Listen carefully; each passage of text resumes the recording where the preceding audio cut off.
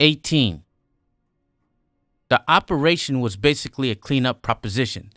The landing had cindered hundreds of the bugs. The force field perimeter had locked out the remainder. Only about 25 of the aliens had made it past the harpoons before the field crackled on. These were the current targets. These were the bugs that had to be crushed. Vague colorings or internal differences didn't seem to matter. From the way these things acted, all were every centimeter the crazed berserkers their cousins were. The lip of the ramp had not been touched down, and one of them leapt on it, scuttling up towards them, slavering and tearing away at the air. "Simultaneous!" she cried, and lifted her own rifle and fired. The blast of weapons was so strong, converging on the bug, that the force lifted the thing up a good meter and slammed it back another 10. Damned good thing, too. It disintegrated into a splatter of parts and blood in midair. "Keep that shit off the hull!" Kozlowski cried. "Okay now, move it!" As practiced before, the troops moved out, plasma weapons first. A robo-wagon trundled out after them, bearing extra weapons, supplies, and automatic support keyed from the anteater. As soon as the first 4 Marines cleared the bottom of the ramp, they started blasting. A wave of fire, like a manic flamethrower on amphetamines, roared out, whacking into a group of 5 bugs, scampering into the melee.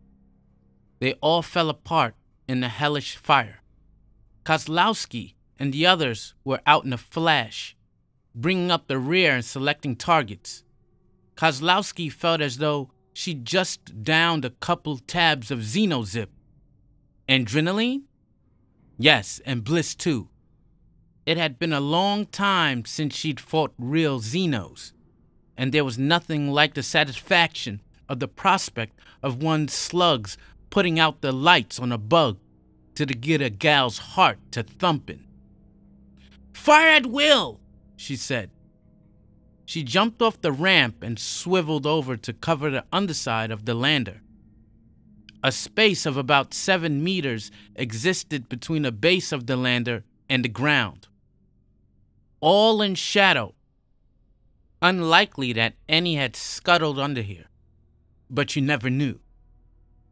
She nudged the correct comm switch. "Turn on the bottom lights, Control." "Roger." The lights started to blink on, but even before they were up through the heightened ears of the suit, she heard the telltale hissing. "Damn!" One was coming toward her. They had descended to Mission Control to stand and watch beside Corporal Seamus O'Connor.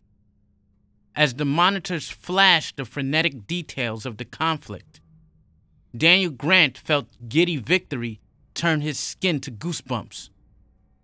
What a spectacle! Whatever doubts he'd ever felt about the competency of this batch of Marines disappeared within seconds. As the group fanned out in perfect formation, their weapons efficiently blasting away. Out in the open, the alien strategy seemed simple: charge and destroy. The Marine strategy seemed equally simple: blast the things to bits. The Marines acted like precision-centered robots. Their aims were deadly, like a phalanx of destruction. They performed this grisly pyrotechnic ballet. Grant suddenly wished for some appropriate music. O'Connor was clearly equally impressed. "Wow." He turned to Dr. Bagali. "Those suits you produce are working great. Used to be you couldn't fight those things in such close quarters." "Indeed," Grant noted. As the radium bullets, the plasma blasts, and the tossed explosives struck the aliens, rupturing the chitinous material of their exoskeletons, they tended to burst apart like ripe tomatoes atop M80s. Their blood, a viscous green ichor, hurled every which way, slapping across the white armor and helmets the Marines wore. The skin of the suit ruptured, fluid leaked out, instantly neutralizing the horrible full-bore effects of the acid. Then the skin healed, and voila, no harm done to the Marine. Nonetheless, the troops seemed to be trying for the knees and the heads, as Colonel Kozlowski had instructed them, waiting till the aliens were prone before they blasted the torso apart. Whatever they were doing, whatever the plan had been, it seemed to be working just fine. True, the alien blood was leaving pocks and craters in the ground, but the soldiers were trained to deal with them. Particularly impressive in his efforts was Corporal Hendrickson. Like some military juggernaut, he moved over the battlescape with fierce speed and agility, his plasma rifle snuffing out aliens and putting them to fiery deaths in what seemed like speeded up film. "Man," said Grant, "look at Hendrickson go." "Quite something," said Bigali. "He's a regular one-man army, yes?" "I've heard rumors. Some of the troops think he's a synthetic," said O'Connor. "What the hell does it matter?" said Grant. "He's doing his job, and damned well." Dr. Bigali shook his head. True. With soldiers like that, we're going to get into the nests." Grant looked up just in time to see an odd look pass over Bigali's face. A squinting feral look, like a rat considering the implications of a maze, and looking forward as much to shitting in the passageways as to getting to the cheese at the other end. But then, Bigali had always struck him as one odd customer, and so he just set the observance aside and turned back to his marvelous bloody sport up there on the screen. All he needed now was beer and some peanuts. It was a big one. The alien under the lander scrambled for Kozlowski like some frenetic dinosaur closing in for the kill on what it considered a soft-bellied mammal. "Just try, asshole," said Kozlowski, whipping her gun up. The lights came on full bore, stopping the thing, not one stride but illuminating it thoroughly. She fired. The burst of bullets from her semi-automatic rifle fanned out perfectly. Textbook, the explosive slugs caught the thing in the kneecaps, exploding them. The beast went down, snarling and hissing, scrambling for her without missing a beat. She drew a bead on its banana-like head and squeezed off another burst. The thrill of competency seized her as the head burst apart. The blast kicked back a dollop of blood onto her suit. Her reaction was knee-jerk terror. Experience had taught her that a burst of xenoblood on armor meant trouble. Then her brain kicked in, solving her trained reaction with reality. This was a special suit. Time to see if it worked. The guinea pig. Herself. The junk immediately sizzled and bubbled through the plastic lining. Like oozing pus, the neutralizing agent flowed out and swallowed the acid. Sizzle. Bubble. The plastic shell moved back over the hole, and the suit was whole again. Unfortunately, there wasn't a lot of time to feel good about it. Already, 3 more aliens were running her way underneath the lander. She picked off the right one. Knees, head, torso. The weapons these days were so good.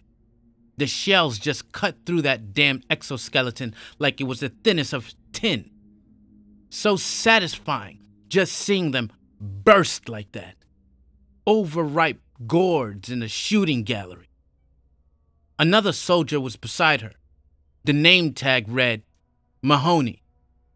No discussion, just quick, efficient drawing of a bead. And then her gun coughed off, dealing amazing damage to the beast to their left. They swiveled as one, and their fire converged on the central alien, only 5 yards away now. The strength of their blasting shattered the thing, and its blood blew back as well among the tumble and tatters of its wasted body. "He looked like my last boyfriend," said Mahoney over the radio, her voice sounding immensely satisfied. "No," said Kozlowski. "Seems to me the others look more like boyfriends." "Yeah, I think you're right. Let's waste them." Mahoney's grin showed through her faceplate. However, before they could go and look for any more, a voice crackled over Kozlowski's radio. "Colonel, we got one on the ship." "Damn," said Kozlowski. "Not good." She turned to Mahoney. "Stay here and cover me. I have to check this out." "Roger." She turned and started running for the other side of the ramp to gain a vantage point on the situation. Intellectually, she'd been aware that the gravity here was only 0.9 of Earth standard. However, she was shocked at how quickly she was able to move. True, these suits were a little lighter than she was used to. She didn't complain at all. She just had to adjust herself accordingly. "Okay, hotshots," she said to a soldier she immediately recognized as Jastro. "What's going on?" Things looked pretty well contained. The rest of the bunch was killing either the last standing alien or raking their weapons across the remains of ones already shot down, making sure they were dead. Jastro pointed. Sweat dripped down his temples and forehead despite his suit's air conditioning. Kozlowski followed the direction of his forefinger. The Xeno had somehow leapt up to one of the gem-like pilot blisters. Its talons were scratching along the structural spokes, and its tail whipped hard against the material, attempting to break through. Even as she stood considering, Private Ellis puffed up, raising his rifle. "Hold on, soldier," said Kozlowski, holding out a halting hand. "Shoot the thing with that, we'll have bug blood all over the hull." Bang, bang! The tail whipped the blister, probably giving the pilots fits. "Jastro, haul the wagon over here," she commanded. Speedily, the private obeyed, grabbing hold of the robo-wagon. Kozlowski punched open the latch, lifted the lid, and looked. Selected what she needed. The thing was like a squarish grenade launcher with various tangly things extruding. She picked it up, put it up against her shoulder, aimed at the offending alien, and fired. The projectile that shot out progressed half the distance in a blur, but then at the top of its trajectory, bloomed out into a net drawn by 3 guided bolos.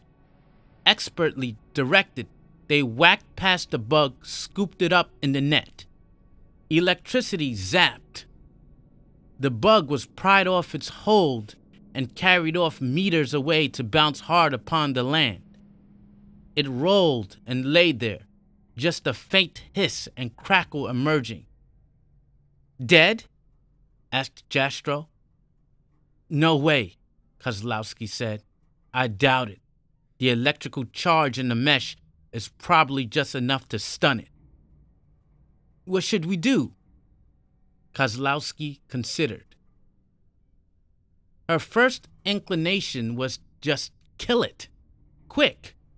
However, she well knew that Grant was watching the proceedings and may want to imprison it with a force field in order that his scientists could examine it.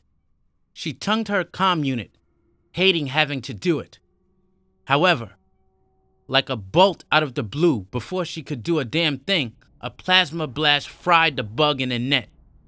She swung around to see the perpetrator of this, wondering whether to chew the soldier out or thank him.